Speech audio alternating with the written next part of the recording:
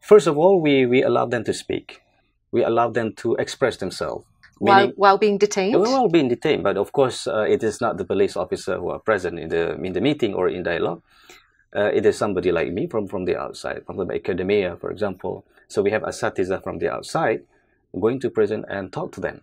So they're allowed to speak themselves, to explain themselves why they get involved into this, how long does it take for them to do it, what drives them to do it. We have to understand this. And it is actually is a human motivation. It is nothing mysterious about it. Okay, so whenever we understand about this motivation, then we can figure out how can we respond to that.